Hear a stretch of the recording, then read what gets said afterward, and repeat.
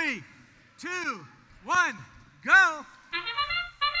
After that eventful end to qualification match 39, we've got 4 of our top 8 teams on the field here for match 40. That includes the Sonic Squirrels and the Cyber Knights, who each scored their preloaded game piece for their respective alliances.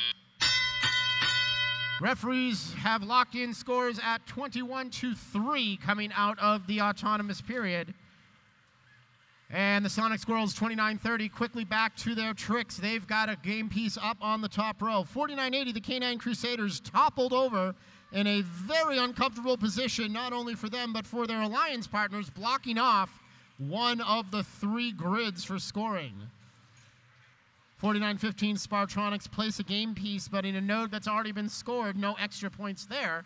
Now they're tangling with Surf, 38-26, and the Spartronics trying to get past each other, managing to separate, now coming back together. 49-11, the Cyber Knights head back towards the substation to try to pick up a game piece as well.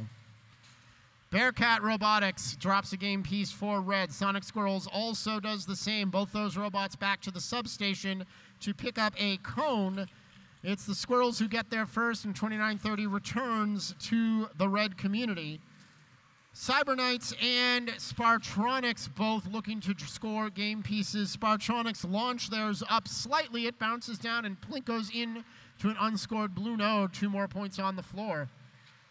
Under a minute to play, and it's 51-27. The Red Alliance has the advantage. Cooperation has been achieved. Only 4 links now necessarily for a rank point.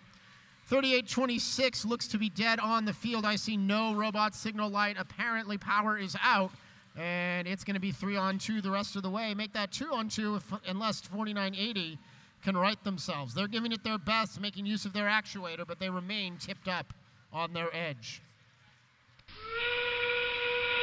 68-37, make that 78-37 now as the endgame whistle sounds. 29-30 adds 3 more points with a mid-row cone, then makes their way on to the charge station. 76-27, Bearcat Robotics trying to match that achievement. The Cyber Knights and the Spartronics trying to balance the blue charge station. Blue has done it. Red docked but not level, and now they settle down.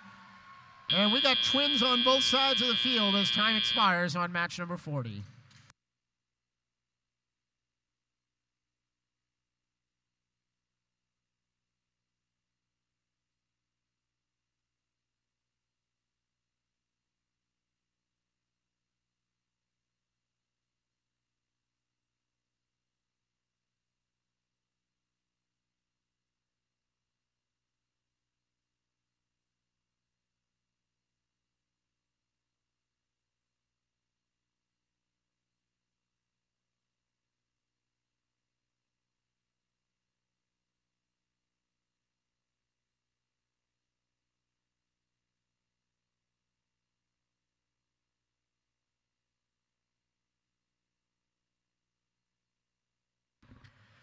Confirmation on that last match is confirmed. Final scores are ready to go. Red Alliance takes the win. 101-62, outstanding work by the Red Alliance. Sonic Squirrels hold tight at 2. Bearcats creeps up from 8 to 7. Spartronics on the blue side slip from 3 to 5. Cyber Knights from 6 to 9.